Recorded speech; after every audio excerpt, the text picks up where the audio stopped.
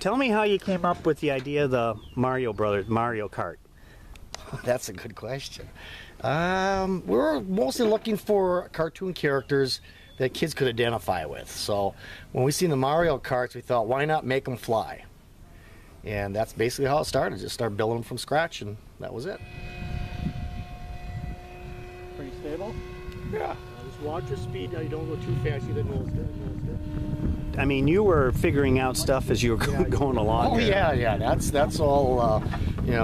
Building and testing and braking, and just keep doing it over and over until you get it right.